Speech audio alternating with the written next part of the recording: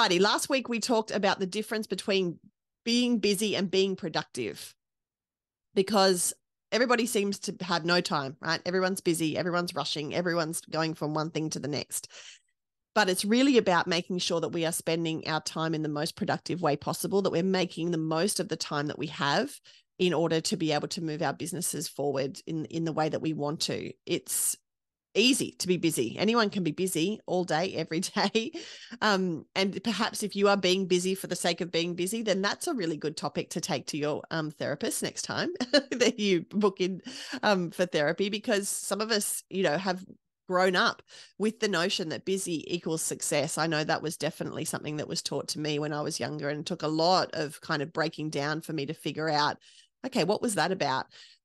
Because the most successful people I could see in my world were busy and were stressed and were constantly on the go. And I thought that's what I needed to do too.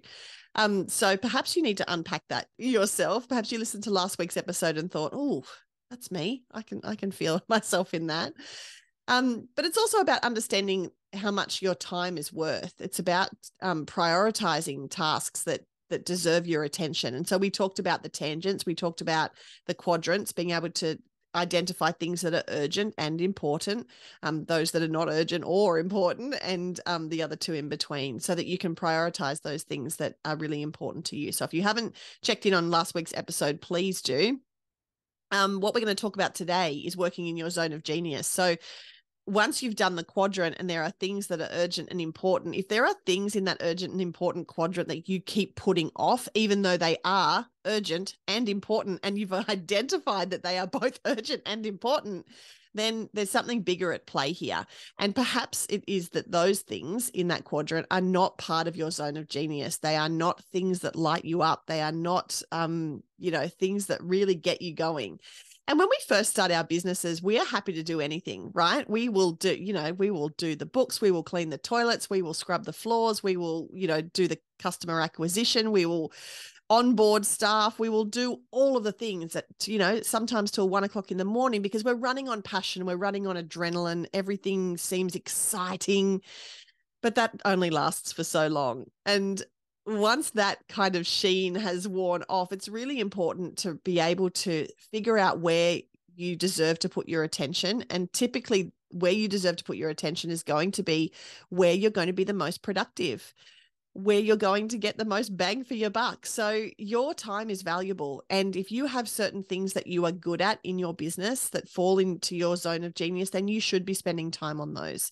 You really should be focusing in on getting those things done, because you're probably going to be the person in the organization that A, does them the best, but B, also does them the fastest. And some things in your organization you're not going to be the best at, and you're not going to be the fastest at. And I've told the story 100 times, but that I used to do all of the books and all of the wages myself in my business, and it would take me 100,000 hours to do, but I thought that was cheaper than paying an expert to do it, someone who could have done it in 3 hours, and that would have been that.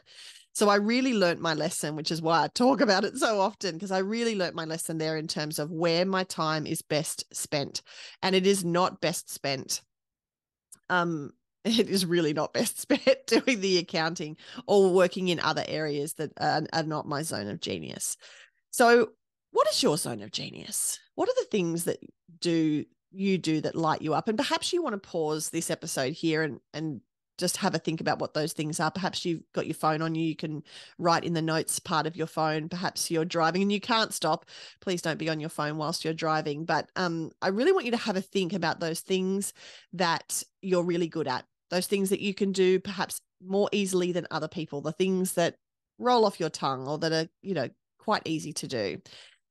And if you have no idea, if you're kind of going, I don't know, stuff, that's okay. What I want you to do over the next week is to really hone into how you're feeling when you're going through the motion of the things that you're doing in your workplace or your things you're doing for your business.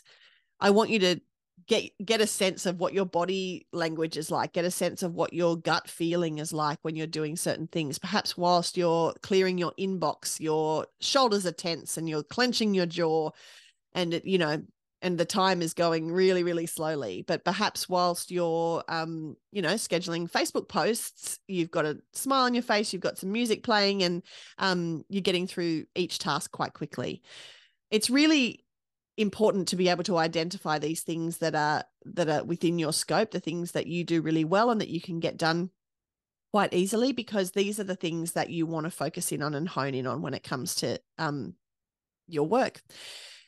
And then you want to be able to get rid of the things that don't fall into your zone of genius. Now, I'm not saying that you can run a successful business only doing things that are within your zone of genius, because somebody needs to clean the toilets and somebody needs to talk to the customers. And sometimes there are things in your job that just have to be you. And there's no way around it. There's no way to automate it. There's no way to outsource it. It just has to be you. And so I really encourage you to lean into those things. And what works for me when it comes to those things, because I do have them in each of my businesses, in each of my roles, I've got those things that make me go, do I have to? Can I outsource that? No. So what I do is I like to decompartmentalize it to a certain time of the week. So if there are things that I, can't stand doing, then I'll pick a time. Friday mornings, 9 till 10, boom. That's when I'm reconciling the accounts. That's when I'm calling back the people who have complaints. That's when I'm, insert any of the jobs that I hate here. And so I put them together, or I kind of bunch them together. Perhaps I'm not doing all of those tasks at once, but perhaps all the calls I need to make happen on Friday mornings. Perhaps all of the reconciling happens on a Monday night. Whatever works for you. I find when those things are just spread throughout my day, like a little bit every day, then it just drags, and I just put it off, and then it doesn't get done, and then people are asking why. And so learn from my mistakes. Find yourself a time where you can put those things that aren't necessarily in your zone of genius, and then you can have great, full, productive days where you are just working in your zone of genius and you can feel really good about it. Like Wednesdays. Today's Wednesday. And I love Wednesdays because Wednesdays are just all about working in my zone of genius, and those other things can wait. They can wait till Friday morning. So I encourage you to think about not just identifying what those things are, but also identifying a time where you can take the things that are perhaps not your cup of tea and put them all, onto the one time slot that you have something amazing to look forward to after. Friday mornings for me is that stuff. And then Friday lunchtimes are the times when I go out to lunch. So I'll have lunch with a girlfriend. I'll have lunch with my, board members. I'll have lunch. I do a lunch, and that's always a great reward because I know I'm not going to be at my desk forever. I know I have a deadline, so I have to keep moving. I can't procrastinate. I've got to get to it. And then I reward myself by going out and having a glass of wine at lunch. So whatever works for you, find yourself some kind of incentive, find yourself a reward, a carrot on the end of the stick in order to be able to get those things done. And then you will have, a wonderful time on the other days, knowing that you don't have to actually tackle those things. And if you haven't organized your ideal week, if you don't know what you're doing on a Friday or what you're doing on a Wednesday or how on earth you would decompartmentalize those things, then you definitely need Guilt Be Gone.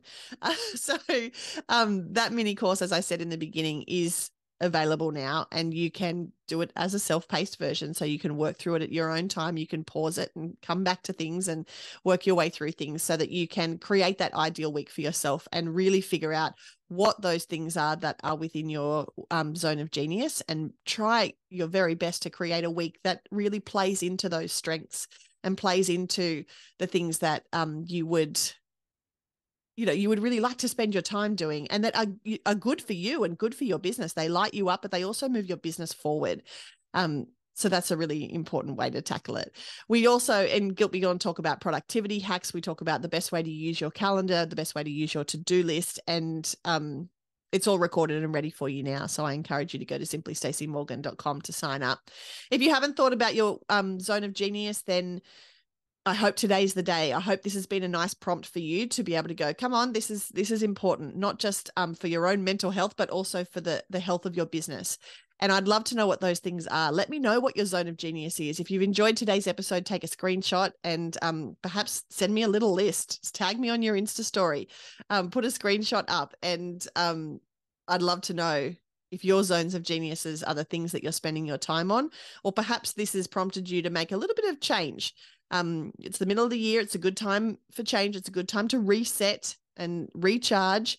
So I encourage you to do what you need to do in order to get yourself working in your zone of genius moving forward. Next week, we're going to be talking about guilt-free outsourcing. So perhaps there are some things that are not within your zone of genius that you'd like to offload. That's what we'll be talking about next week. And I'll talk to you then.